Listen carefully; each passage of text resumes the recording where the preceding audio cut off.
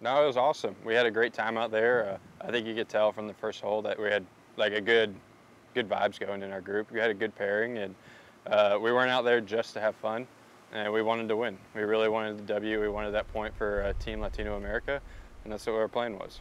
So we had a good strategy starting out, and we kind of cruised the whole day. There was a couple tough spots that we got in, but we managed them and kind of were able to escape.